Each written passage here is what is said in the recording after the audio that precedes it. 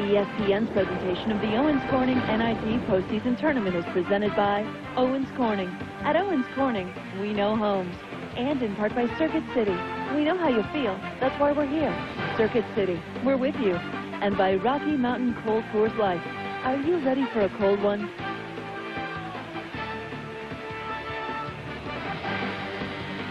Well, from Madison Square Garden, it is the second of two semifinal Owens Corning NIT ball games tonight. And in this nightcap, it is Syracuse taking on the Gamecocks of South Carolina in the Southeastern Conference. Let's take a look at the brackets. Our first game complete. A one-point victory, 78-77 by Memphis. And in this one right here, the winner will take on Memphis for the NIT championship at 9 o'clock Eastern on a Thursday evening. Hello once again, everybody. Ron Franklin along with the governor, Bill Raftery. And instead of talking about this ball game to start off with, we're going to talk about a totally unusual situation. I want to know if this has ever happened to you or you've seen it happen. South Carolina's the home team tonight. They came out in all white, which they should have done. But Syracuse came out thinking they were the home team. They have all white. And, Bill, they have just sent a trainer with a police escort back to Times Square to their hotel to pick up the road uniforms. We're going to have a delay. We don't know exactly how long. It may have been easier to go back to Syracuse and get the away uniforms and go back to the hotel. Now, I'm curious to see who Jim Boeheim's going to blame on this one. Jake Krauthammer's got to be his fault. He's the athletic director, but it usually goes down the podium. And I think Bernie Fine and then Mike Hopkins, Troy Weaver, that's the way it'll go. But this is very unusual. I mean, there'll be a consistent call if they have to play. It will always be white ball. White ball. Larry Rose said he has never seen a situation like this, nor the two umpires that are working with him tonight. So we'll take a break. We'll come back with more. And it's Uniform Gate at Madison Square Garden in the NIT. I wear my K-Swiss in the city. At the mall. At my place with my crew. I like them white and new. I wear my K-Swiss. Out to eat with my friends. To the movies. At the park. In my ride. I wear mine untied. With my jeans. In a skirt. In my sweat. On my chest. While we're checking out the girls. When I want to look my best. At a party. To the beach. Outside. I like my K-Swiss fresh out of the box. I wear my K-Swiss. This is my brother Andrew. Batting practice. The boys and I share a love for baseball, so we took a little trip this summer. This is me acting really goofy. We went to 4 different Major League ballparks in the Hall of Fame. They brought back lots of pictures. I would only put these in the hands of people at Walmart. You can afford to take more pictures with Walmart because the prices are great. And we sent a couple of pictures to Heidi's dad online. We got to run the bases at Doubleday Field. That was awesome. I think the boys had a great time. And we have these pictures to remind us of it. Look at these posers and wannabes. I mean those chicken fingers. Merely posing is spicy. You gotta try new KFC Blazing Crispy Strips. All white breast meat chicken, freshly prepared, double marinated with a taste of chili and cayenne pepper for twice the spice. For limited time, KFC's got new spicy Blazing Strips. Get 3 strips, coleslaw, and a biscuit for only $2.99. Also available in the Colonel's Crispy Strips, the flavor that started it all. Everybody in. I think the party's out here. There's fast food, and then there's KFC. Madison Square Garden in New York City. The second Owens Corning semifinal game of the night. Let's take a look at the starting lineups. And we have just been told we're going to start this ball game with both teams wearing white. So, Williams, Duaney, Thies, Shumpert, and Ford. And it's going to be Lucas, Bradley, Ibsen, Howell, and Kitchens. You know what? No similar number. So the refs have a little break. It won't be white 5, Pally, white 5. Your biggest error could come from someone at the scorer's table because it's white fouling white. It should be a concern. Preston Shumpert healthy. They played better. Syracuse shooting the ball. The dilemma for South Carolina is the puzzle of the interior of the zone. Big concern of Dave Odom as he prepared today. Well, Fourth is going to jump it up against Rolando Howell.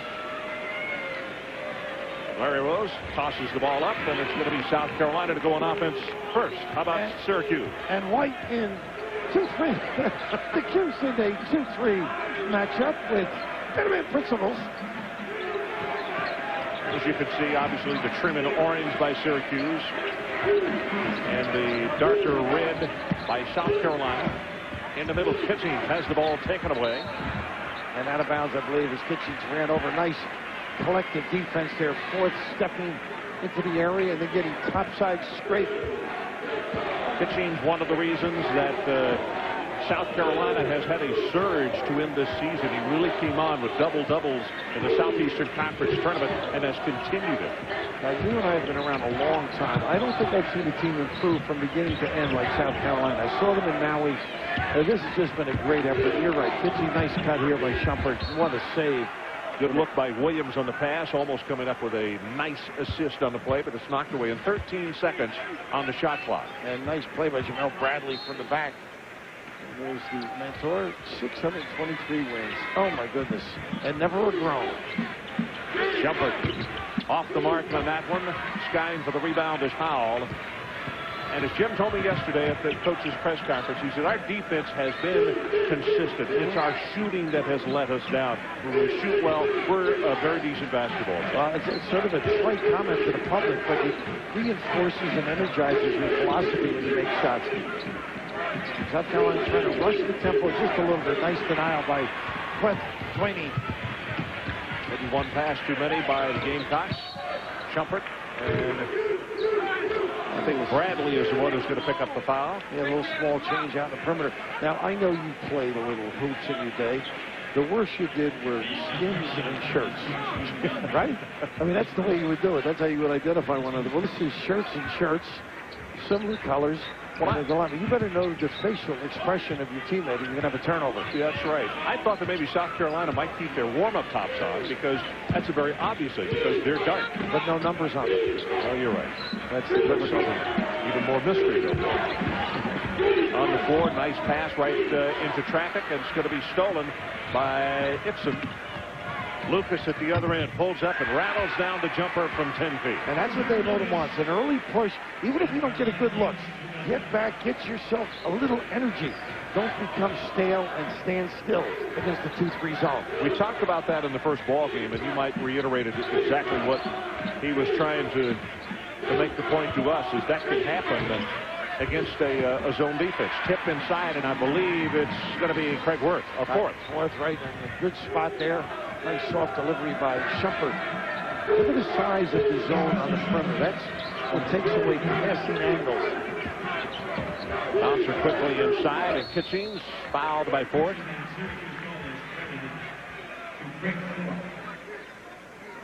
Dave Odom also felt his defense had come along, and right here, whenever you dribble drive and you get by people, people step up to play. Shumpert, in this case, fourth, just slips into the proper area. There's Dave Odom, long-time sort of director, I would think, is the title of that 5-star camp. And just a wonderful guy. I mean, he's been involved in basketball all his life as assistant going back to Terry Holland. Does a great job at Wake and eventually out to South Carolina, where he's really helped them become better this year. Well, they battle for the ball over on the sideline. It's going to go back to Syracuse as both free throws are missed. You know, one point on the team that he inherited, Dave Odom said that Eddie Fogler left 7 or 8 really good players. And the rest, you know, guys spotting it. Nice screening it forward to the box. Got to come up with that one. Nice look by Theus. Well, Forth trying to make his move before he caught the basketball successfully, and a quick entry into the ball game comes Marius Petravicius, youngster out of Lithuania. We understand that the uniforms are now behind the bench, so as Bill Raftery commented just before the game started, he said this will definitely be a uniform timeout. And not in terms of similarity, but here they are. And you know what this brings back a memory of Abe Lemons playing here at the Garden. I believe it was against Duke, and they were wiped out at halftime, and he sent the manager inside to get the pennies, and they scrimmaged. How about that? Oh, Abe. Well, it looks like that they're going to go, they'll put on the dark jerseys. I assume that they will change the shorts at halftime. Well, it's the garment center of the world. Maybe they have them made. It could happen in New York. You never know. We're going to take a break, but don't go away. I mean, don't worry. You'll see this on SportsCenter for the next week. Pardon the interruption. 5:30 weekdays on ESPN. Again at 7 on ESPN2.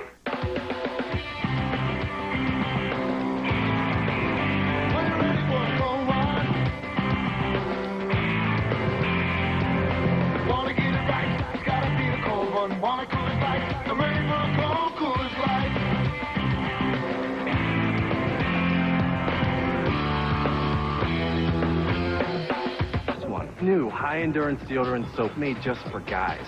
Maybe now women will think about you every 5.3 seconds. New from Old Spice. I sacrificed my weekends. It's something I've never seen. I mean, it's just incredible. But, nevertheless, you still got to play. Lucas looking inside. Comes back over to Edson. And what this does to Edson, I think it takes away a lot of his talent, this zone. You see, he finds people, although right here, pretty good penetration with the bounce. Can't get it to go, and it's going to be Fort who will tip the ball back out. You can see the shot by Edson, who's a southpaw. There are 5 lefties on the South Carolina basketball team. And, you know, defensively, that's a dilemma on occasion. Nice use of the curl. Williams going to travel. But getting back to Edson, he is a point-forward mentality. Finds people, very creative, brings the ball up. I mean, just like a point guard. Sees over people. I'm just so impressed with what he's done with his game since the Maui days. Nice cut to the line. And the ball knocked away, puts it on the floor, gets it over to Howell, and he can't get it to go. This Travis should have had that and finished it. Well, he came away with it, and now they reset it. Something very good without the basketball. Something Gibson's going to have to be concerned with. They're going to have to help. Hold up jumper. Won't go, and Deshaun Williams continues to have his shooting woes. Coming down the stretch, he just really went into a cold spell. Yeah, they need him to ring the bell. He's such a force. Nice kick opposite. 3 off the mark. First by Janelle Bradley tonight, and they run it quickly. Nice look inside, but the pass a little too far, and they'll bring it back outside to reset it. Still tied at 2, and we've almost played the first 5 minutes, and Dwayne says, hey, let me have it out here beyond the arc. And he did a great job hustling to save the ball. He got himself parked deep in the corner. More on it.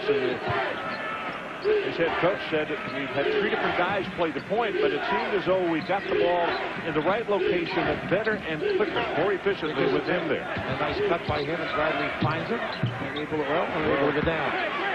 Fort again gets that bounce. About to hit the 15-minute mark. 5-2 Syracuse. Time for a uniform change. South Carolina, one of the great improvements that they've made this year is defensively, and as I mentioned, Jimmy Boeheim said it's just our shooting. Our defense has been pretty doggone consistent all year. So low score, and we expected that. And this is they're taking advantage of the size here. Good help by South Carolina on Shumpert. Shot clock at 7, distance job, and in and out. Did everything but go down. Very unlucky on that shot. Again, the push, even if they don't get anything. Strong. Howell.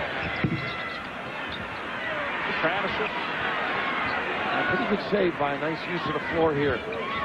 Bradley, he says, I'll go on the baseline, and Syracuse will get the turnover. Nice kick here. 3 turnovers, South Carolina, and Itson with the foul. And you can see Theus with a good delivery to the half-court area. Let others make the decision. A good counter. Always facing out in this zone. And a 2-3 look, and here the diagonal pass, and Winnie with the one hand maybe cost himself an opportunity for a 3-point play. But good aggressive pursuit by the Cuse. South Carolina with their 2nd team foul, the first on Chuck Hitson. By the way, he led the SEC in steals with 86 this year. Well, I'm impressed he's shooting it better, and even the decisions, which have been good, seem to be better. Seems to have taken over the philosophy of this team. Dwayne at the line, Hakeem Warwick checking into the lineup. Number 1, a 6'8" freshman out of Philadelphia, Friends Central. You know, he is improved coming late, too. Very much more aggressive around the rim, giving some offensive putbacks. Jimmy told me yesterday at lunch, he said this young man has a chance to be very, very good. You could tell that there was a lot of excitement in his voice when we talked about him. Now, you're going to hear excitement in Boeheim's voice. It's usually you gave him a check. Or a good player. We got a quick double on him. Lucas back over to Bradley. It can be good, I think, at that foul and make a decision. There's a nice short corner look. Powell, the left-hander, almost doesn't draw iron, and there's going to be a push inside. And that's on Kitchings, I believe. Yeah, the big fella, that little Tavern League discard. A little smile, too. Thought he got away with it. Kitchings for the last 5 games, a double-double. Injured a knee during the season, had to sit, and he gained a lot of weight, and it did not help him. And his head coach ran him a lot trying to get him back in shape. As I said, since his resurgence, the Gamecocks have searched forward as well. South Carolina, 3 turnovers, 2 points, 1 of 7 from the field. And the thing is, they're not getting good looks, Bill. Not at all. The zone's the dilemma. This is Shumpert now kept active and got himself a good look, but it also helps you rebound when you get good looks. Good cut. In and out. And at that hoop, a lot of basketballs have gone around the edge and would not stay down. Craig Force, one of those guys is going to get better and better. Does some good things here, gets away with a little deflection. Fourth, as Bill mentioned, probably getting away with a little reach in. Nice help back over the field. He's got the size now. If he gets himself into position to deliver. Knocked it down. Well, guys salivate when they get that kind of a situation. And even with the body of Aaron Lucas, unable to body him out deep enough and take away his legs. So Dave Odom calls it timeout, wants to talk it over with his team. 9-2 they trail. And Ron, earlier they had posted up Lucas, and this time he gets him out in the perimeter because the use of screens by Shumpert.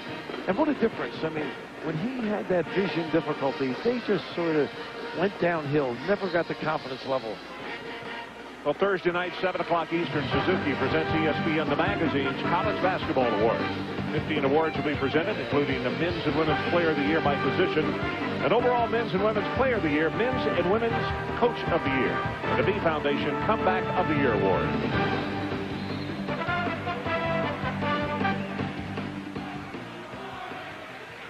Well, for the V Foundation Award, Bradley of South Carolina, Jamel, a senior out of Beckley, West Virginia, and well documented his story. At 18 months of age, lost 80% of his hearing. We'll talk more about that as the game goes on. And he is truly an inspirational young man and a huge favorite. Great story. Of Gamecock. I heard you tell the other, it all started with a fever, right? 106 fever, went on for 3 days. They must have his outside shooting tonight also if they're going to be in this room. And you got to get offensive rebound. That's a position there. Kitchens had it, didn't squeeze it. And the loose tightens because you lack confidence on the offense. And pull up here like these, we can get anybody involved. Syracuse comes away with it. Bill, let me ask you this question. Syracuse plays in this arena on a regular basis. Does that give them a little bit of a homey advantage, more so than Carolina? I think it's an advantage in the comfort zone, although South Carolina seems very relaxed. It's just that the zone is their dilemma. They played a Big East tournament. Here's a turnover. A good aggressive D you alluded to earlier by South Carolina.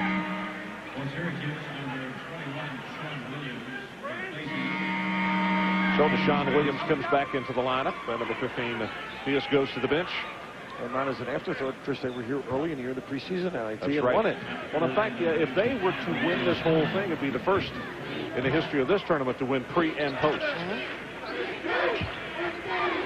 A long way to go in this, particularly with South Carolina. Right, this is where I think he can do the damage. Because when he gets it in there, now he's creative. It's him with the ability to either finish, put it on the floor, or find people. A little more of that's going to help them, Ron. So we'll take a timeout. 11:50 left until halftime. Syracuse by 7. Mackey and Antonio Grant, they play for the North Charleston Lowgators, and their coach, by the way, is Alex English, also played for South Carolina. Guys, give your former school some tips. What do they got to do to get back in this one? I think we need some penetration towards the backside or penetrate the zone. That'll open up the outside shot for them. You know, both of you guys watched, as we did with glee, the uniform difficulty. What would happen in your league if you left your visiting uniforms at home? Well, we wouldn't be switching uniforms. We have to go white on white. But if they were talking about getting a security escort, we have to go 6 hours on the bus all the way back home to get our uniform. How's it been going for you instructionally? Have you learned a lot from Alex and the people you're playing against? Yeah, we've learned a good bit, and that's what it's all about, development to try to get to the next level. everybody in the organization and players on the court included. And it's been a real good experience. You know, it has its ups and downs, just like anything would in its first year. But as it keeps going and going, I know a lot of people will get into it because it's good basketball. It's got to make you guys appreciate some of the really nice frills that the NBA gets, and even some of the colleges for that matter. Oh, no doubt about it. I'll go back to college in a minute. Any day, huh? Hey, you guys stick around. I'll talk to you some more as the game goes out, okay? Appreciate it. Shumpert buries that three, and just before that, Bradley with the three, but Bradley also picked up his second personal very foul. important. Absolutely. He's still on the floor. Got to use him if he's on the floor. Nice slip pass. Again, the inability to make the first, but the counter. That's what they need. Some inside baskets, just like the guy said. Orlando Howe in the right spot. Orlando, a sophomore out of right there in Columbia, South Carolina. And by the way, Bill, a lot of people say that Orlando was the greatest or the highest recruited player since Alex English at South Carolina out of Columbia. They've had some great ones. Because there's some great ones out in New York, too. A little too deep by the Cuse. And nice Kitchings. Look at Kitching. Sprinting back down the floor. He wouldn't tell me exactly how much he got that weight up to. They listed as 260, but I know it got between 280 and 290, but his head coach helped get some of that off of him, and that's one of the things that has helped him. Nice open look, and you mentioned Williams struggling earlier, but I think Kitchens with the difficulty ahead when he had the concussion, those things set him back, put some weight on. You know, now is the guy in the SEC tournament, they said, we're going to go to you, and you see what you can do. And right here inside, they're it's like Jeremy McNeil. And here's where Jamel is at such a disadvantage. 6'2", he only weighs 170. Slight. At this time of year, maybe even less than that, Bill. Well, he can shoot the ball so well, though. I mean, that makes up for a lot of shortcomings. And squaring off with guys like Jeremy McNeil at 260. Stay out of there. No, you're right. That's a mismatch. Get out the perimeter. Under 10 minutes to play in his opening half in our first semifinal game of the night. Memphis with a final pretty shot to win it by one. That's a big-time play. B.J. Mackey was suggesting they go to the rim. Great proof there. Good illustration of unselfish play. Syracuse lead to cut to 4. Memphis got the runner, went in front by 2, and Temple had 3 opportunities. In the last 5 seconds, couldn't get them to go. Shumpert inside, and that's going to be blocked and a foul against Tony Kitching.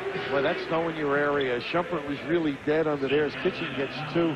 That's a major dilemma for Dave Odom, but searching out the body just to get to the free throw line with Shumpert. You know, not to make excuses for Coach Boeheim and his staff, but you have to be very honest about the fact you mentioned the vision problems when he got the eye infection after having had a scratch. And Bill, when he's gone, he's out for 7 games. They lose 6 of those 7 games. Well, you know, it's tough to rearrange things on the run, and that's what happened. He had a little lane violation at Syracuse. McNeil stepped in, so he won't get the second one. Jim did admit yesterday at lunch, I said, you know, your dependency on him, and he said, I think if I have to be totally honest, we depended on him too much. You know, it's again, in case you see a guy playing well, why not go to him so you can condemn yourself? And right there, McNeil with the lane violation, and Billy Selleck are right on the floor. Billy gives him some size. He's a terrific screener. Really should help Shumpert a little. Lucas way outside. Selleck 7 feet, only weighs 213. That's hard to believe.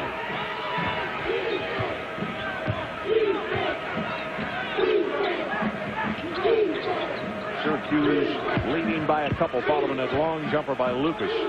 And here's a little bit of a matchup now. Selleck gets the ball inside and goes up, but it gets a chance to go to the free throw line. Why are you picking on thin fellas? I mean, later on in life, he'll appreciate it, but right now, when you mix it up, really, Selleck not as strong in his physical, but this is just a terrific bounce pass, and wisely going up and hits it. That's 2 on him. Yeah, I mean, their major domos are having their problems. And 16 fouls against South Carolina. Quickly, Dave Odom walks over to the bench and tells Petratius to get off his warm-up jersey and come into the lineup. Actually, they're going to bring Kitchings to the bench. Yeah, probably figuring Itchen may be able to play without getting that foul. Now, some guys are better at it than others, generally the perimeter people. Silica's a 50% free throw shooter. The more you watch it and you say, gee, his dad must have been a heck of a coach. And he really understands the game. There he is right there in the middle. A little too short on that one. Numbers away by Diaz, and they do have numbers. You're right. That's a 4-on-2 break. And they put up with the jumper. Can't get it to go inside. Really yeah, to the ball. Jumper. That's an air ball, and boy, Rolando Howe got whacked right in the face. Deshaun there with the reach in and scrape. Williams. So we'll take a break. 17-14 Syracuse. 7:58 left in this first half. Introduce. Syracuse by 3, and a reminder, ESPN's original entertainment. Down Low Life in the D-League. The next episode on ESPN tonight, 12:30 a.m. Eastern Time. Hope you got to hear some of our visit with B.J. Mackey and Antonio Grant just a bit ago. And in fact, as the ball game goes on, probably in the second half, we'll be able to visit with those young gentlemen again. But an interesting experience, and people don't realize, as I commented a moment ago, it makes you appreciate more life that you had in college and also what you see that the NBA provides as far as luxuries. And you find out how much you like the game. I mean, that's very important. Find out if you like the game, Bill. And I want to find out from DJ about Christmas dinner. I think Mom did a nice job for the Mom team. entertained and cooked for the entire team. And that's why it's so important to get an education. Nice little slip pass again. It's so tough in there. You get a good education, you get a chance to find out if you like the game. And you've got both covered, Ron. Nice move by Dave Odom. So he takes it from the point, puts him in the middle, but still he's dishing the ball off, and they get the easy 2 right there. He's got a really good feel. A tough look by Seelig. You put the ball over your head, everybody in the place knows. They gamble pass. Good takeaway by Howell. About to go under 7 minutes left in this first half. And because of really tough defense by both teams, not as fast moving or as fast paced and scoring as the first game that we had in the semis tonight. Lucas in and out, unlucky in that one, and again Warren. Boy, can he sky. He can soar. No wonder Jim got so excited at lunch when I asked about him yesterday. You know, he actually looks taller than the beginning of the year to me. Now maybe he's just jumping taller. It's the combination uniform, orange on white. You've never seen him like that, see. It elongates the body. It may. They got some thin reeds out there at this point. Good kick. Summers back over to the corner, and Billy Seelig in the right spot. Yeah. I mean, Billy is not a guy that's going to ring the bell for big numbers, but he does understand his role. Doesn't get a lot of minutes because of McNeil as the backup to fourth. And not a good one here. And Jimmy Boeheim not real happy over there. You think this isn't important? I mean, anybody who knocks this hasn't had a chance to coach and know what it means to your players. Once you get over the shock of not getting into the NCAA, you get the feet under you, you get back, you're not putting the balls away, and you really build. How often have we seen teams leave this and be better the next year and get into the NCAA? He's only got one senior, so, I mean, hey. Well, Seelig is a grad school, but still he's not a regular. Schumert's the only guy that is going to go away. Right. And we talk about this every year, and I asked him, he said, hey, 3 extra weeks of practice, 5 more ball games. He said, trust me, kids don't like practice. They like to play games. They like to play against other people. And it's with a wraparound. How pretty. Oh, it's you know what? The Travis's was about to put it down, but that's so creative by Itson. Chuck on the money with a wraparound. Travis, that's the 5th turnover now against Dave Odom's club. He makes passes you expect little guys to make. You can see why his coach said that he moved him over to point, because things happen better and more efficiently. There's a low trap, something they haven't used. Nice screen down there in the corner, and Blaney nails it. He's a 34% three-point shooter. Travis, nice dish to Lucas, and they want a jump ball, but the official underneath says it's going to be Seelig who picks up the foul. And his second. Nice look at the open floor again. The ability to see people. Travis just ends it up after the pass from the top. And here the little giveaway, and Seelig picks up another one. Look at the jump ball. Billy was never much of a referee, by the way.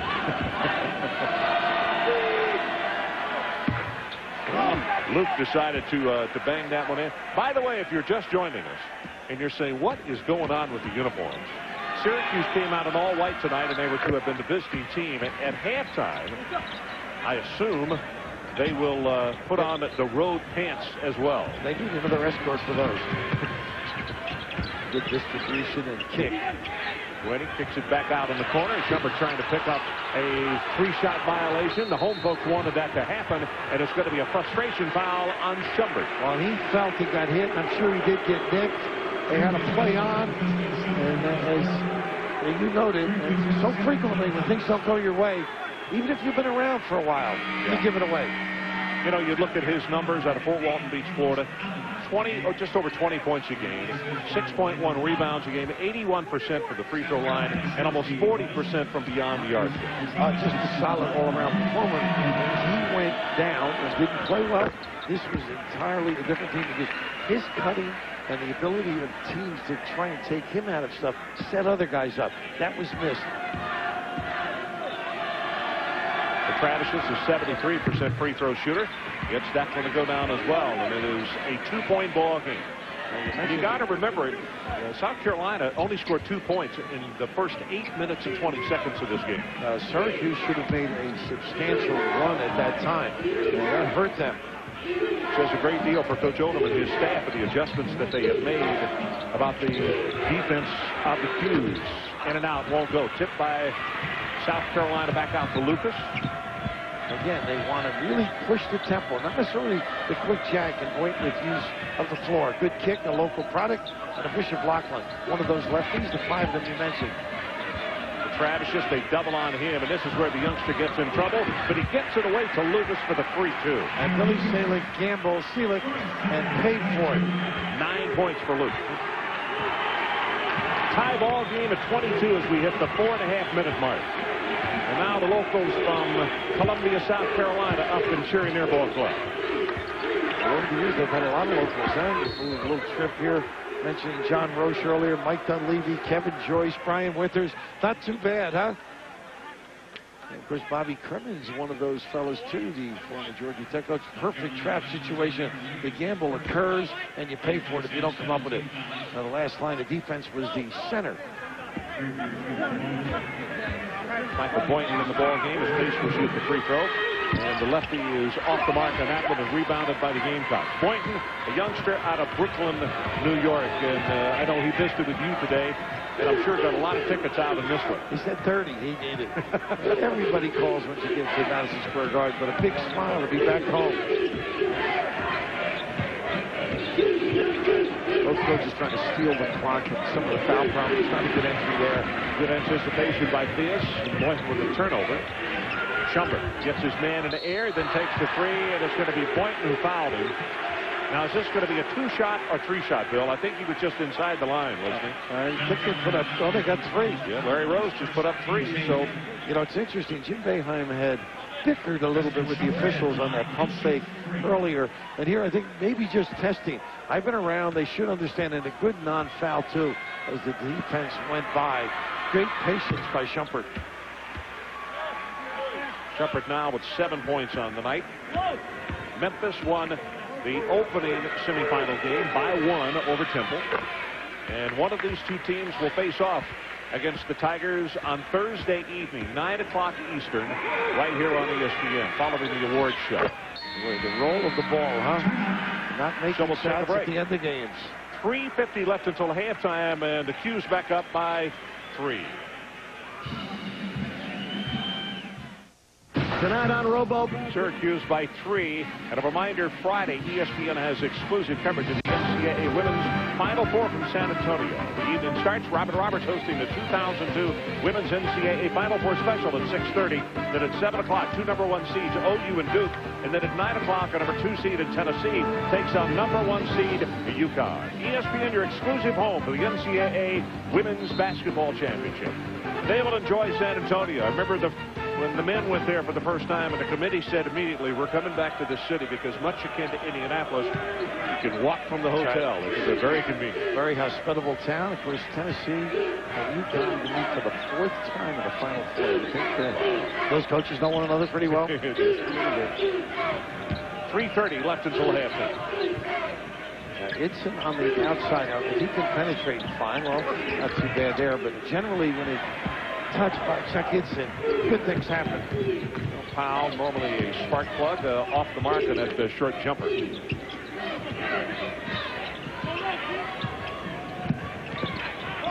Sievert against Travicius, and he almost made the alley-oop pass, and falling away is Schubert, and he knocks it down.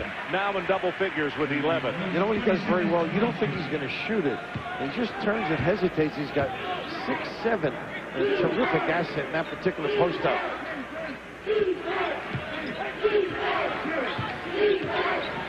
David hollering at his teammates that he had an intruder behind him who was not being covered by one of his teammates. Well, if they tell Billy they don't understand what he's saying, they get a kick out of him. They're good coverage. Here's the trap. Anything he hits the foul line, and a nice read. Oh, he just finds people, doesn't he? The Travises, and they tripled him that time. And he was out of bounds. Yeah, they got the foul. Out of bounds. But Shumpert, a guy that he's tough to defend because, like all good scorers, he keeps himself busy. Screen, re-screen, get a screen, and now a little slip to the goal. A little duck in, and now the curl out. And it's just solid. You don't think he's going to shoot. He just freezes you a little bit. Carlos didn't get the hand up, and Powell paid for it. Yeah, you could see to Carlos thought, well, we've settled this issue. He's going to bring it back out front and reset. Didn't do it. That is deep and early, huh? 24 left on the shot clock. He's the only one that has the green light like this, though, isn't he? Yeah, Jimmy didn't even move, so you're right. You're absolutely right. Oh, nice look in the middle, Howell, but he slipped at first as he tried to make a quick step. You can see him trying to rub a little traction back into his shoe, and that's 7 turnovers against the Gamecocks. And a good close by Josh Pace from the top. Hurt that little play as well.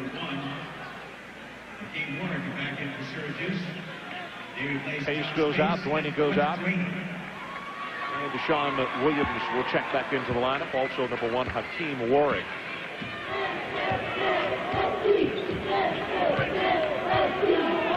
The only thing that Hakeem has not really changed that his head coach wants changing, that's from the free throw line. That comes up a little short. Boynton comes up with a rebound and a foul by James Theus. Or Warwick, either one, you're right. They just pinched on him. The hustle there in the right spot. You need your guards to rebound. They did call it on Hakeem Warwick. Coming up on SportsCenter in-game at halftime. Bill Pito and Tim McCormick. They'll bring you Memphis Temple and that barn burner. McCormick on the Final Four. And the Major League Baseball owners, no lockout. SportsCenter in-game coming up at halftime. There's Timmy, a heck of a player later on in the NBA. I think for big guys, I like to say this, when the zone came, they couldn't get touches. They weren't happy guys. And frequently that will happen against the Cuse. If you're inside, unless you've got somebody as creative as Chuck Itzen, you may not get that delivery. You've known Boeheim for a long time, and in almost 3 decades that he's been up there. How many times has he changed, gone back and forth from, deciding that man was the thing or that zone was what would get it done for him? I think it's been with groups. I mean, he has been able to recognize. Dave Odom said he played them years ago when he was an assistant at Virginia, and it was man-to-man. All man. So, I mean, he really, most defensive coaches, and Jimmy's got to be considered that, like John Chaney, they teach man-to-man principles, and then they put you into your zone environment. So I've seen them not have success with the zone and come out and play great man-to-man, and you're sort of shocked if you're not used to it. As you can see, but Travis comes back in the ball game. A little 2-1-2 look. Going to pull up and shoot the jumper, and Duane knocks it down. Well, that's when you're trying to dodge it. You hope that they take a shot like that. He's got double figures now, Bill. 10 points. And you hope they don't convert it, but great confidence by Clay. Well, we see exactly what the head coach was talking about. Their defense has been very consistent, and when they shoot well, they are a very competitive sort. Hickson looks inside. There's nothing there. And this is what Dave Oakley's worried about. The standing still as Lucas tees it up, and boy, do they need that. Luke struggling. Luke knocks down another very long jumper, and he's in double figures with 12. In fact, he is the only Gamecock with 12. The next one closest to him is Kitchings with 5. Syracuse with 2 in double figures. Shumpert with 11 and Dwayne with 10. And a whistle and a foul away from the ball. They pointed at Howell. And Selig was just holding his chest there as though he got necked. You know, Lucas making that shot, I'm thinking of B.J. Mackey as well. They've always had good guards at South Carolina. And guys that can fill it up, can find the lane, can find people, and strong, too, so they can guard, take some hits.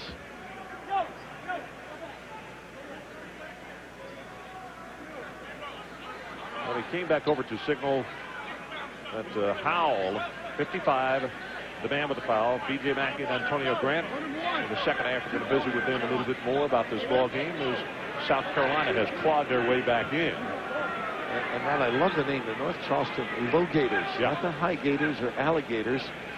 And we're going to pick their brain a little bit later on the type of travel and the demands, and yet, you know, nobody is giving a little pat in the back and giving you a lot of love. You just got to get ready by yourself and learn the game. Well, Schick showing why he is a 50% free throw shooter. 30 seconds left until halftime. And Ron, he stole minutes for them with the big guys with some foul problems. That is a great point, right? A great point, because they have continued to go in a positive direction since he came in. Lucas looks up at the clock. Always the concern on a tip at the end. You want to get a good look, not too early. See if you get an offensive board. What a play by Shumpert. Thought he had one. Look at this. They don't throw it away. Ibsen saves it. They have time to get a shot off. No. So we head to the locker room in this second semifinal game, which is really turned into uniform gate. And now the officials say, wait a minute. 0.7. That was a shot clock violation, Bill. Okay, so it's not halftime. Yeah, that's right. I thought for a minute Syracuse went back to the locker room and changed their uniforms. Scholl has hold it for 0.7 of a second. Shot clock violation, and it means that Syracuse will inbound the ball. I guess the nearest point is where they're in. Let's see, Jim Boeheim now wants the timeout. He asked Bernie Fine for the clipboard. He's been asking him that for a quarter of a century. And check the shot clock out. This will show you a little extra time.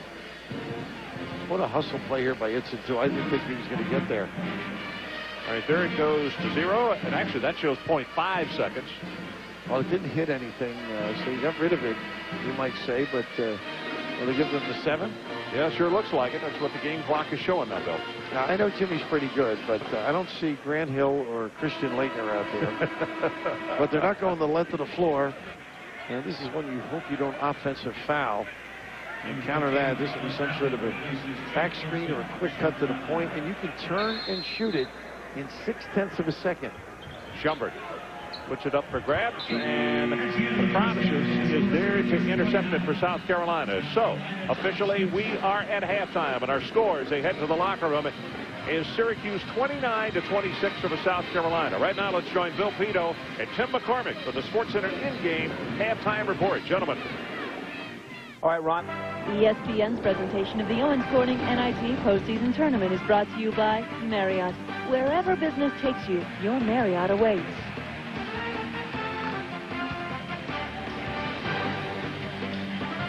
Well, I know security is tough, but a strip search is ridiculous.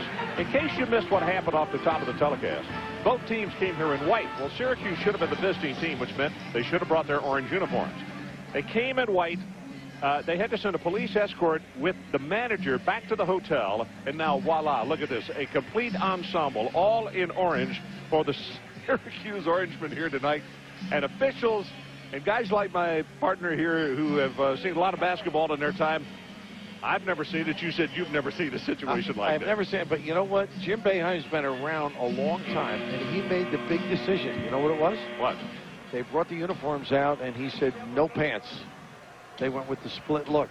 But you know what? Would take too long. There are going to be some people editing this game this week say, wait a minute, you gave me two different games. That one's going to be orange and white, the other's going to be all orange. So let's talk Shumpert. Well, outstanding first half, and he came and did what he normally does best. Well, he's good without the basketball, and South Carolina does what they do best. Play defense, tried to be physical, bang him around, give him a little hit here and there, but his offense, when he is on his game, gets good looks because he's good with the basketball. Size-wise, if you play a guard on him, he can elevate, knock shots down. So if Syracuse is to prevail, he's got to keep himself active.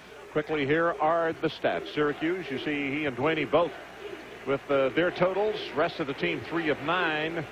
And for South Carolina, 2 points the first 8.5 minutes of the ball game. So, quite frankly, it is amazing that Odom's ball club is within 3 right now. And it's a tribute to him. I mean, they started to push tempo, not necessarily get breaks or layups, but some quick action. And here's a early foul, little nickel-dimer as Orlando Howe gets caught up in one of those little plays you say, why?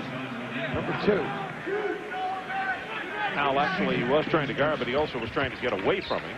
And that's the reason he looked on in amazement, but it's his second. Inside the court, took his hand off the ball. That's twice tonight that if he watches the ball in, he's in a good position to take it right up. Catch it with your eyes. Oh, Alabama used to say, God bless him, former assistant for Lucana Seca. Watch it come right into those paws. And look at this lob to the rim. Howell, unlucky, and Kitchings is right there to follow it. A good physical play, too. Very posing inside. So this is as many points as South Carolina scored the first 8.5 of that first half. Let's see if they can continue their offensive track here. Ford tips it away, and it's going to be taken by Ibsen. Off on the wing, Bradley has it stolen. And a no call, you're right. They let him play on. I tell you, Duane made a great play defensively to get back and made Ibsen throw the ball prematurely, and that led to that little Shumpert basket. Emphius right there with the great anticipation took the ball away.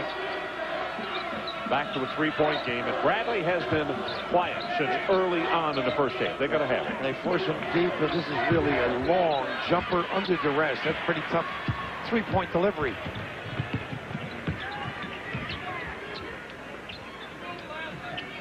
So we played the first minute and a half of this second half. Memphis is already there. Winner of this one will take on Memphis for the NIT championship on Thursday. Too short on that one, and here comes South Carolina. They ought to use the inside people. I think they're going to become more forceful. It's a thin front line. That's it. Go in, try and get something attacking. Lucas back out. Bradley, this is for 3. Got it.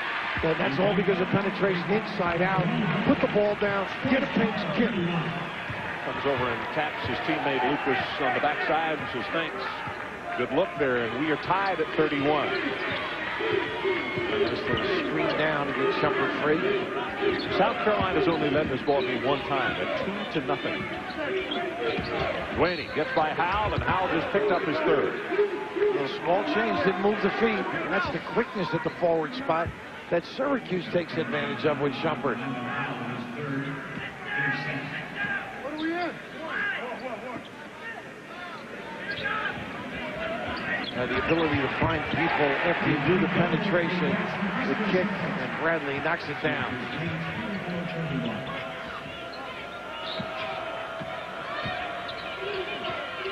Some technical difficulties there. Meanwhile, Hughes got the hoop. Bradley into the corner to Lucas. 34-31. And the look inside, and Kitchings back out on the wing, and they do a nice job of covering up Lucas. Bradley is open. Can't get this one. Howell with a nice job on the rebound, and he hits the follow. Boy, fully extended. A couple of real nice trips. They've gotten good looks the last couple of times against the zone. I'm sure Dave Odom now feeling a little more comfortable. It was a struggle in that first half round. Well, it really was. And in fact, the change that they made was taking Ibsen away from the point and moving him inside and letting Bradley and Lucas get the ball to him and let him either shoot or distribute. Both of these forwards do some turn around and be aggressive. Maybe not from the top, but into the box area. He's got a little bit of a game, but just playing within the system. Deshaun Williams is trying so hard, but he's having trouble getting it all come together. And he is a talent, too. So one thing about him, though, he can light it up. Even if he's had a struggle, he'll seize the opportunity. Good cut it again. Forsman not watching the ball in. 3 individual turnovers on him. Generally good hands, too, Ron. Thrown into traffic. Howell couldn't get it. Williams at the other end. Pulls up at the free throw line, and there it is. He's got the least bit of ash. We'll take it. Nice pull up. Great control.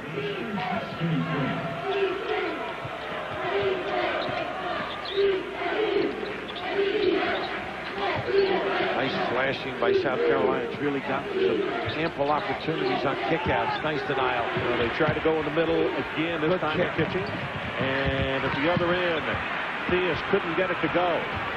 Numbers for South Carolina, and the lob, and Howell couldn't control it, and right there is Lucas to follow it up. They had enough numbers down there.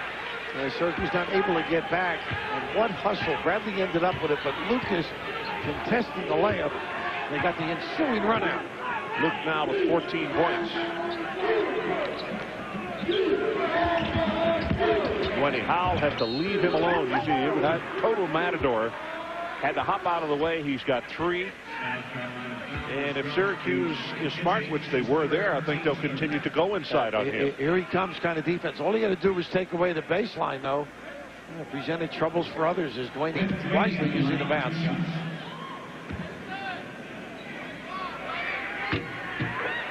We'll follow our game Sports Center with Stuart Scott and Steve Levy. Kansas, Maryland breakdown, Indiana hoops, Knight and Davis. Major League's Diamonds in the rough. Dwayne on that free throw line, a little connection with Jared Jeffries. They're buddies back in the Bloomington area, so they're both busy at this time of year. Sort of a player's delight. 37-35. Syracuse by a couple as we're about to hit the 15-minute mark. Bradley looks over that 2-3 defense. The bouncer inside, and they get what they wanted with Kitchings, and he was fouled. How nice is that? And that's number 3, I believe. If they give it the 4th, isn't it? Yeah, number 3. Number 3 on him. And the ability to just break the zone away because the big guy steps up thinking he's got a guard. Itzen right here now. Here's the step up, and he bears the back. I mean, that's great execution.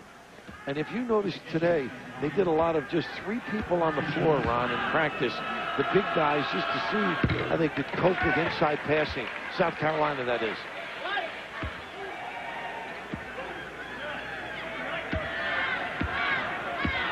Kitchings trying to get his 9th point. And he misses on that one when he gets to Karam.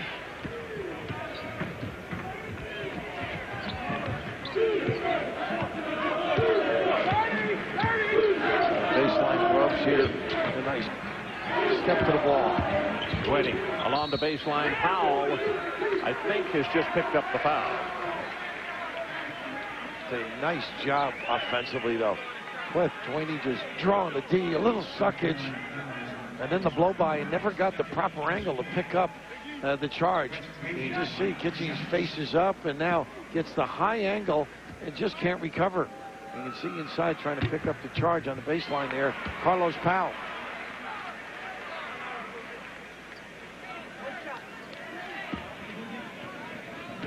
Powell with the 2nd foul. And the 4th team foul on South Carolina. Only 1 in Syracuse here in the 2nd half. Offense has been a problem for both clubs. Into the middle, passing. Powell's miss. Kitchings down on the floor, and Kitchings, it'll be a jump ball. And the possession arrow says it'll stay with South Carolina. Good hustle by the big guy, and there's a whistle, and we're scheduled for a timeout. 14:24 remaining. 1-point Q's lead. Unscripted with Chris Connolly. 5 p.m. weekdays on ESPN. 7-36. ESPN's original entertainment download. Life in the D-League. Next episode tonight, 12:30 a.m. And B.J. Mackey's mom, Beverly, made Christmas Eve dinner for B.J. and his NBDL team, the North Charleston Low-Gators. And you can get behind-the-scenes look like this of the Low-Gators team on that Life in the D-League As we said, the next episode is at 12:30 tonight. And B.J. and Antonio Grant, both who played with South Carolina, here with us tonight. Gentlemen, we visited in the first half. Some nice adjustments for the Gamecocks, don't you think? Yeah, there's some good adjustments they made. They put Chuck at the 3-4 slot and left Aaron and Jamel in, and that caused them to get some open shots, some wide open looks. Chuck's doing a good job of getting a lot of people open, getting everybody involved, and getting himself involved also. Was that the last good meal you guys had, by the way, that Christmas meal? It was good. It was good. My mom and some of my aunts and grandmother prepared some dishes for us, and we had a lot. We had some left over for a couple of days, but a lot was eaten as well. Let me ask you guys one final question. You've played basketball all your life, junior high, high school, and in college. Do you feel like you're learning more basketball now than you have ever learned in a short period of time? Well, yes, I do, because now I'm on the professional level, and it's a lot more games than it was in college. And then the competition level is a lot higher as well. A little violation here.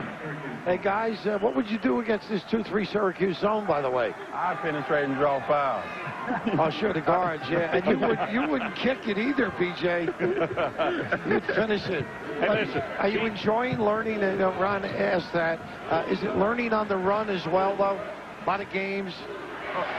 I've been doing this for 3 years, and yeah, you learn a whole lot of things every year. A lot of games, you have to really take care of your body. It's physically and mentally draining, especially at this time. We're in the playoffs, and I just remind everybody to watch the games on Friday. This coming Friday, Greenville plays Columbus, and we play on April 3rd. So it's good basketball. Everybody needs to keep watching. Okay, BJ, Antonio, thank you guys so much for coming in. Good luck to you as this year goes on. And I know that we're going to continue to enjoy life in the D-League. Good luck to you. Thanks a lot, guys. Syracuse still with a 1-point lead, and we're about to go into 13 minutes to play in this ballgame. And they got offense here. Nice step in. We mentioned earlier, Kitchens had looked to pick it up, but that's great preparation. Number 2 on Shumpert. Jimmy Boeheim, you've got to hit him harder to knock that guy down. Well, one of the things that Shumpert has really had very few problems with in his career, and that is multiple fouls during the ballgame. Are you suggesting he doesn't guard? No, I didn't. Well, they think the zone does protect him, though, Ron. It does, yeah. Well, 55, Howell checks in. Kitchings goes to the bench for a breather.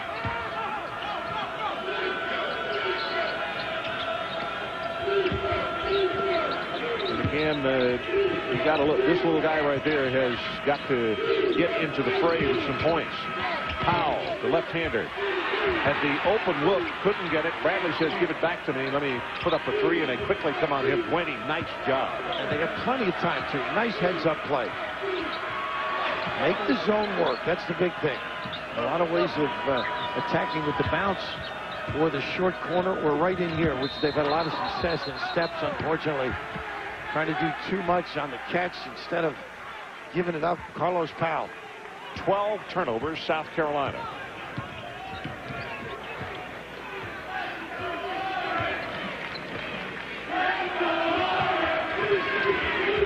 What a catch. Shumpert got it.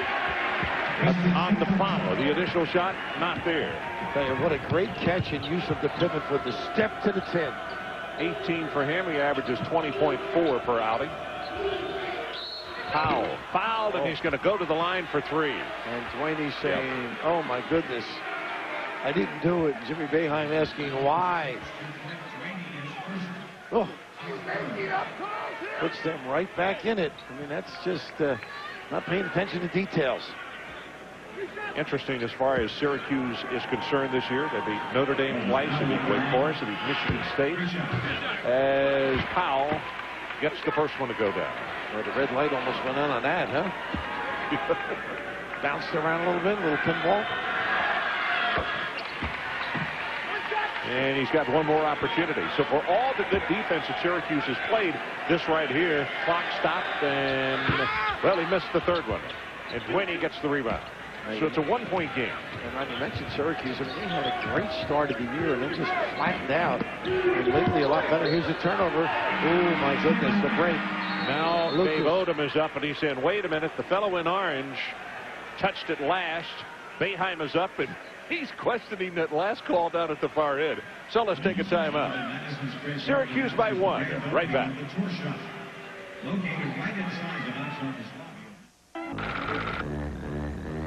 To create the ultimate performance products, we use state-of-the-art testing equipment.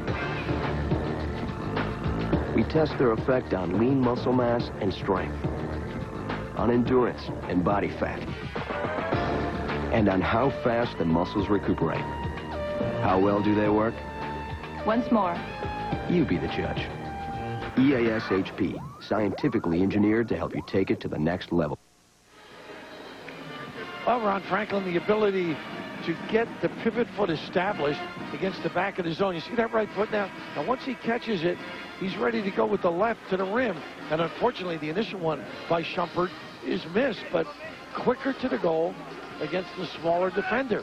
And that's just great use of the back of the zone. Little short corner action and understanding how to make up distance by establishing a pivot foot.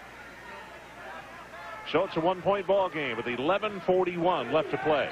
Memphis is in the championship game, and they got their winning hoop with just inside of 10 seconds showing on the clock. Temple came down, had a shot and 2 putbacks, an opportunity to win, and they couldn't get it done.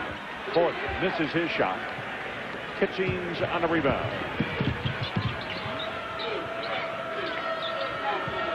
Ibsen and Bradley both have been silenced in the second half. Well, the zone really tags him outside, but that should open up inside things for Ibsen to make decisions and passes like this. There's the trap.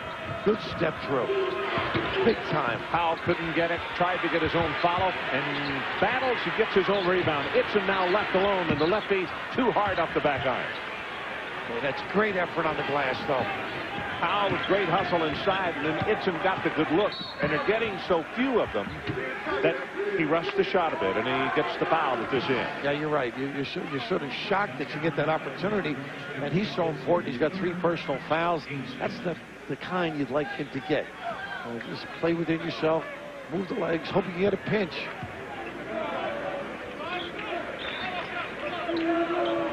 You know, when you're in the zone, you're going to get some assistance, too. It's one of those you could have just backed off. Winning.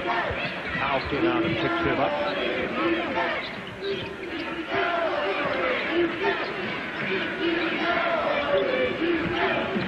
10.5 minutes left, and Lucas takes it away, and the quick first step, and he misses the layup. Wow. Boy, what a hustle play by Shumpert. He had turned it over, made up for it.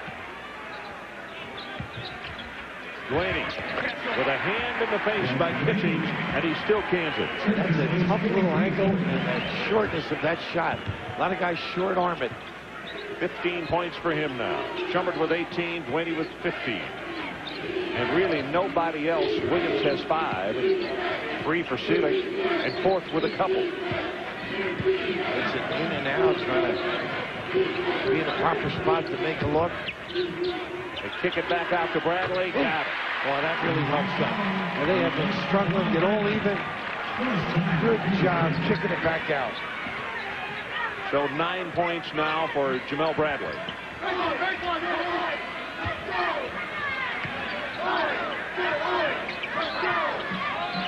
He's real active. They're going high-low, screening away, almost a triangle look. Well, it's going to be too short. Kitchen comes down with the rebound. Trying to put South Carolina on top. They led at 2-0. Bradley for 3. There it is. Boy, they find him, don't they? Against UNLV, he had 3 in a row in the second half to come to life and really got them on the spurt that they needed. And he lit that building up when he did it as well. They got excited, and right now, smiles for the first time. Making deep shots. You mentioned the guards have been snuffed out. But now inside out, and a little nylon from deep. So it's 46-43, South Carolina. And look at it one more time. The youngster who lost 80% of his hearing in 18 months can play this game. Pistons and Pacers fight it out for playoff position, literally. And how much longer until Indiana fans consider the Hoosiers Mike Davis's team? Steve Levy, Stuart Scott, Sports Center after the game. Well, it's the Owens Corning NIT semifinals. Memphis won their semifinal game tonight. The winner of this one will face off against the Tigers on Thursday. 46-43. And it is Bradley who has come to light here in the last couple of minutes. We documented his story last week at 18 months of age. Temperature of 106 for 3 days. Lost 80% of his hearing. And his mom said the tough thing is, as a youngster, you had to wear hearing aids. And she found out how cruel kids could be. Oh, I can imagine. He turned to basketball to find more friends, and people said you can't play. Now he has new and refined hearing aids. And Bill, when the trainer brought him out of the doctor's office and they had put them on him, he heard birds sing for the first time, and he asked him what it was. You know, I heard you say that story. That's amazing. Because he can hear a lot of French now and has a lot of friends in South Carolina. Yes, they love him, and for obvious reasons. Shumpert nails it. We're tied again at 46. Now he's got 21 points. Now, it's interesting that he's out there and not tagged. I mean, you got to play him. Ron Franklin, Bill Raftery coming to you from Madison Square Garden in New York City. The second semifinal game of the 2002 Owens Corning NIT. And we are tied at 46 with 8:20 left to play, and why not? The first game tonight went right down to the wire with Memphis winning it by 1. Inside, Kitchings can't get it to go, misses his follow. Howell battles for it, and Forth takes it away from him. Great Forth. Look at this lob to the rim. Oh, my goodness. Williams with the look, and unfortunately, Forth unable to convert. Well, they did not get back. Keem on a high flyer. Got fortunate that he was off on his alley-oop because Keem was airborne and had been for some time. Pass was just a little awry. Lucas for 3. There they go. These guys are biting them now, aren't they? Getting their comfort, and they played within themselves, Ron. Early on, you had mentioned they didn't get many looks, and now it's coming to them because they're playing the inside people. Well, it's Lucas who's stepping up now. He's got 17. He only averages 10 a ball game. I say only 10. But when you almost double it in one night, and particularly a big outing like this, extremely important. Now look at that zone backing up. Nice job by Forth on the screen. In and out. He goes for the tip, and Forth's going to come away with the basketball. And that's the style of play that he has to perform. He made that basket, Craig Forth. Something what he does best. Tied again, this time at 49. Under 7 minutes to play. 9 o'clock Eastern time on Thursday night, the NIT championship game. Memphis will face off against, will it be South Carolina, or will it be Syracuse? That middle has to make Forth move. A nice dribble drive. Oh, the runner by Lucas. Lucas is having some kind of night. Sure is. This team really has gotten to the point their confidence level is so high, and this is the end they've improved. Here they're matching up a little bit. The last big game by Lucas was on the road. That was that game up at Virginia. Wow, tough one right there by Hakeem Warwick. And that game up at Virginia, Lucas had 16 points, 5 assists, and no turnovers. 0 turnovers. Real solid play where they are getting the ball where they want. What a great play, and no question, Forth just leveled them. That is solid basketball. Good deployment, and then the reaction. Nice high-low dump down. Craig Forth has just picked up his 4th. Well, what they do is, if you don't come for it here, occasionally, they will shoot it. But once he stepped up, the little slip behind, a solid play to Kitchings. So it means Siddick is Siddick about to come off the bench. Forth will have to come out of the ball game. Billy gave him some solid minutes, as Mr. Raftery noted at halftime. Yeah, Billy's going to have to contribute on the glass, and he also knows how to play that zone. And also, he's a very good screener. Lucas comes away with the ball after it's tipped up in the air by Howell. They're going down and through with the guards, particularly Bradley. Lucas just side exchanges. Dave Odom looking now, not only to get a good look, but to run some clock. Three-pointer on the way. Got it. Boy, Gibson, the largest lead, 4 points. They led it by 2 back in the first half. What an addition he is when he shoots the ball well.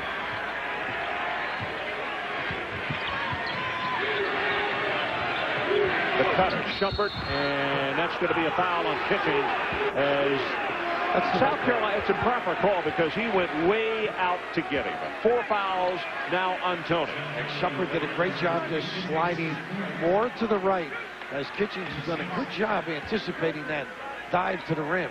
Unfortunately, his lateral motion detected.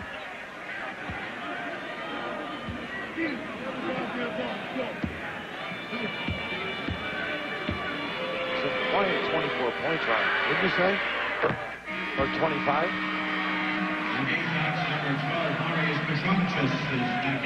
The inability to get there in time presented the problem for Kitchings. And just his read here, and you see him still sliding over. Yeah, he's still sliding as Shumpert got there. So there's a timeout. 5:24 left in our ball game. South Carolina by a couple.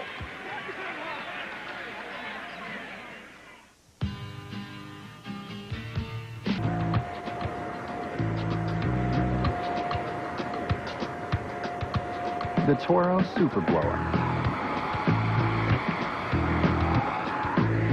You can't buy a more powerful handheld blower. Another smart idea from Toro. ESPN's presentation of the Owens Corning NIT postseason tournament is presented by Owens Corning. At Owens Corning, we know homes. And in part by Toro. Count on it.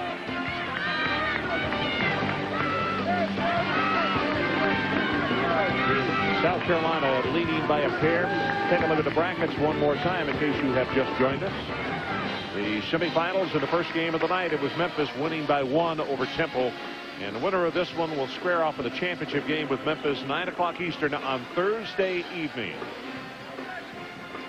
First game tonight, pretty doggone exciting as Memphis wins at 78-77. As I said, they scored the hoop to go in front with less than 10 seconds. Temple came right back down. They had a look, a very decent look, and 2 follows and couldn't get any of them to go. I mean, dodging those type of situations.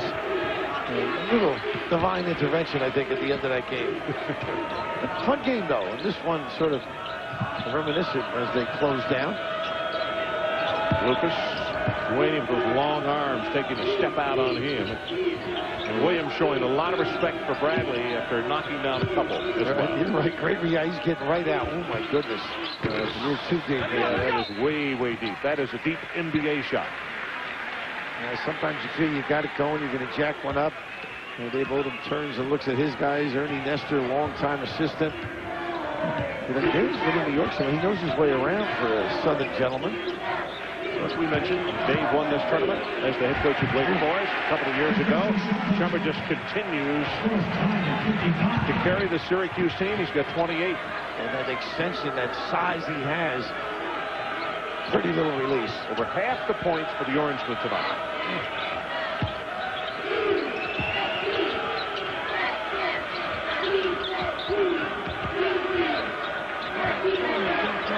South Carolina much more deliberate on the offensive end. Shot clock down to 8. Lucas puts it on the floor once, now pulls up too hard off the back iron, and it's Dwayne who rebounds. A deliberate but forceful, don't you feel, Ron? Yeah. A nice play defensively. Nice play defensively. Now Bradley, well, that gets it right back. You mentioned that long 3. You got to count on being productive, because Jimmy not agreeing with it. It's painful, a little agita, but you can be moving. I mean, that's Hank Nichols, the czar of officials, saying you can be moving. It was like the destination was unknown. He was out of control. Right. And probably the reason the whistle was The shoulder, the head down. Got to have body control. Under 4 minutes left in the second semifinal game. The bouncer inside, and Tony Kitchings forces it up. And he was fouled. He's going to go to the line for a couple. And Silic gets the foul. Now they've done his third. They've done as good a job as I've seen getting the ball right in here and getting a good look. Silic getting pushed under, and that's Lucas underneath, by the way. They just tried to jam that. Aaron's so big around the rim for a little guy. Well, a 52% free throw shooter, and he swishes that one. It appears as though what the instruction to the big people, particularly in the second half, is when you get the ball, don't pump and fake and give them time to get backside help and sometimes triple. Quick decisions. Quick decision, get it on up there. So we'll take a break. 57-55, South Carolina. Well, we got a tight one, a 2-point lead, South Carolina. Let's go back to the first semifinal game of the night. We talked about how tight it was. Look at the clock running down and this great look inside. Wise will score it. Memphis with a 1-point lead. Billy, take it from here. Well, the ability to get to the rim is very important in this kind of a situation. You can see the penetration. Unfortunately, they don't get the great look. And then all of a sudden, Hawkins, I think, gets a great opportunity on the baseline. Here's the step through and a pull-up, but look at the follow. This one barely misses, and Kevin Lyde in great position, and Memphis very fortunate in a hard-fought game. Against some sticky defense, I don't think John Chaney would have any complaints that his club had an opportunity. And a reminder, Sports Center coming up next, immediately following this one. They've done a lot of mileage out of this zone. Shumpert's been able to do some things, either jump shots or driving down the lane. He's down and through. Both teams with 16 fouls. Shot clock is at 9. Duaney back out to Shumpert. They can elevate. And they leave Duaney all alone, and it's too short off the front iron. And so even now, South Carolina pushing it, even if they don't take anything, just to be more forceful. They get a great look. Rolando Howell, the sophomore out of Columbia, South Carolina. That's just solid basketball. That's the philosophy. They talked about the rush. Make sure you don't get lethargic. Williams pulls up, nice dish, and say goodbye to that one as Hakeem Warren is about 3 feet over the rim as he slammed it home. Send it in, big fella. Oh, is that pretty? The penetration set it up. 2.5 minutes left. 2-point ball game. South Carolina leads it. Inside, nice look and fourth. Allowed. Pitching behind it. No way. He came to high side. Should have dipped baseline. Not a good play defensively. Nice screen by him, though. Oh, nice look. And Ford will score it. How about that for court awareness? I mean, he is a promising player. Long career ahead of him. Again, it's a 2-point game. And this time at the 2-minute mark. And there he does the right job. He stepped in front and center for it.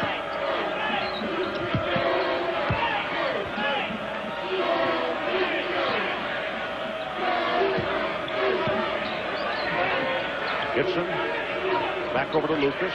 Shot clock is at 10. And now they've got to set something in motion. Itzen with the spin move. Dishes it off. Howell scores. How creative by Itzen. Howell just spaced out. Solid play. And a timeout called by Syracuse. Rolando Howell had 25 points against Mississippi State in conference play, had 16 rebounds against Arkansas, showing just how valuable he can be, getting it done at both ends. Well, he's been able to do those numbers because guys like Chuck Itzen with the spin dribble draws 2. A nice little location to find and a little nylon. Real solid play. They've been consistent in getting it inside and distributing. And Howell has a good habit. He doesn't bring the ball down. He keeps it at its optimum height and then shoots.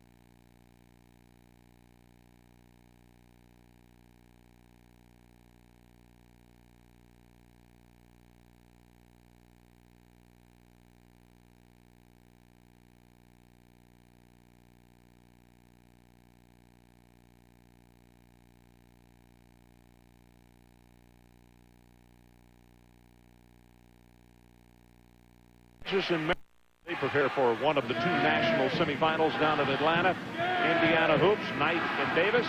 Major League Baseball, Diamonds in the rough. That and more in Sports Center coming up in about 37.3 seconds from now, or thereabouts.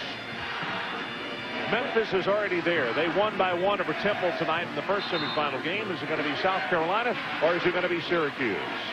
Ideally, now you'd like a 5-second violation if you're Syracuse.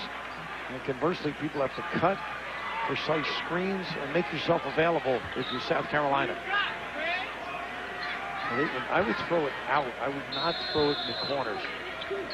Because of the trap, what you talked about. No, they had to set play, and Bradley gets it inside, and he's fouled by Diaz. And that's when you've got an alert backcourt guy. Sees the opportunity. Nice dive to the rim. Bail the inbounder out. And very quickly, Jamel Bradley goes over and gets the towel from the bench. The guy that you least wanted to foul on the floor for South Carolina right now. And that's why Dave Odom attempted to get him the basketball. He's been around 4 years. West Virginia. There you go. Charlie Mack-Alexander, who does the play-by-play for South Carolina Gamecock basketball on radio, nicknamed him West Virginia long rifle because of those long threes that he took, and it really stuck with him. In and out right there, couldn't get it to go. But a 6-point ball game with 30 seconds left. And Jeff, you don't want to foul, but be aggressive. Way off the mark, and a rebound by Howell. Those two big guys, Howell and Pitchings, have come up with some huge boards in the last 2 minutes of this ball game. They have been tough, I think, all evening, but you're right, more so down the stretch. Some extremely important boards that Syracuse had people there and just a little quicker to get to the basketball. And also physical, too. I think that's the one area of concern for Jim Boeheim during this year. His forwards are slight and therefore have some problems. And with Big Fourth being a freshman and learning how to play, some of those concerns exhibit themselves on the glass. Well, for Rolando Howell tonight, we talk about him doing it at both ends. 10 points, 10 rebounds.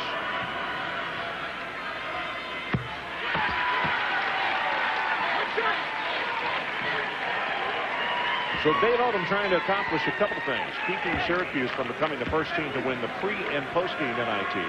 And also to win his second NIT title in 2 years at 2 different schools. Jim Boeheim with a team that early in the year everyone thought was phenomenal. I remember talking to him. He said, you know, we've got a long way to go even though we're winning. But again, terrific year up there at the Cuse.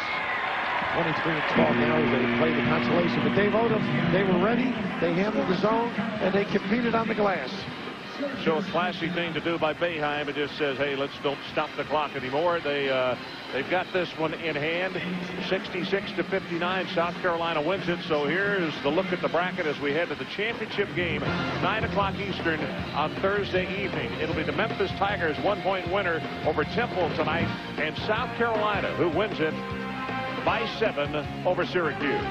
Our final score again is South Carolina 66, Syracuse 59. Sports Center coming up next. This has been a presentation of ESPN, the worldwide leader in sports. For more, log on to ESPN.com. So long, everybody, from New York City.